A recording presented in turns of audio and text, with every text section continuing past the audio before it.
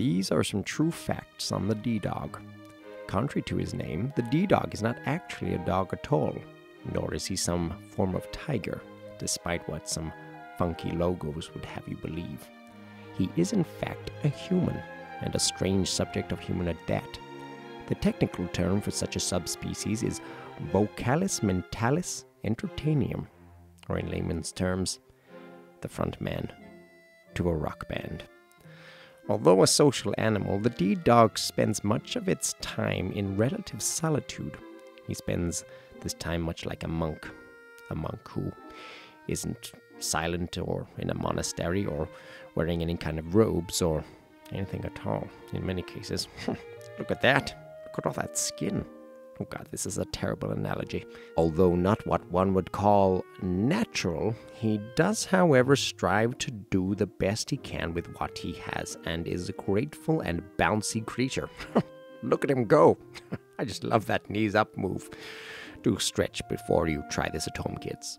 The D-Dog prides himself not only as a creator of music, but also as a trendsetter on the human dance floor.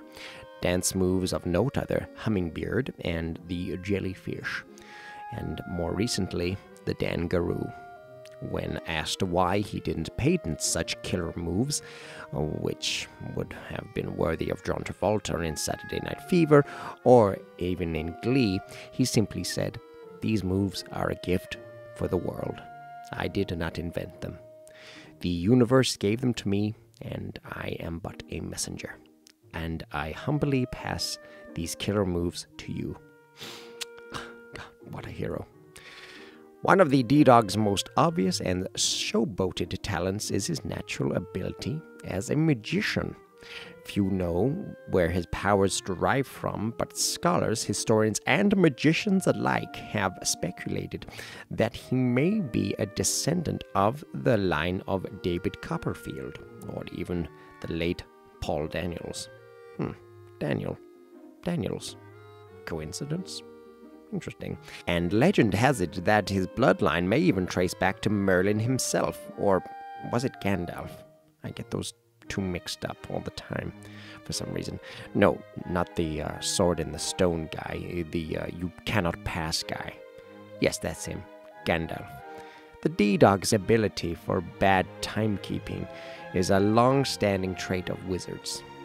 Wow, the evidence is really mounting up now. Oh, did you see that? How does he do it? Magic. The D-Dog is a prolific songwriter, and over a lifetime will write more bad songs than many of us have had hot meals. Amongst all of the chaff, though, is some very tasty wheat, which, when he deems ready, he will turn into recordings and give birth to what humans call a release. Typically, this will mean collaborating with other musicians with more skill in specific fields, and these strange vagabonds will tour around in vans and prance around on stage selling their wares. Although a member of numerous band configurations, the D-Dog is not afraid to go it alone. His forthcoming release has been aptly named Any Other Name. Why this title? You may ask. Well, because no matter what he does, whatever band, whatever venture by any other name, the D-Dog is still the same. Although he might remain an enigma to most, seem a little crazy and manic in his mind, there is one thing we can all agree on when it comes to the D-Dog. He sure does love entertaining the people.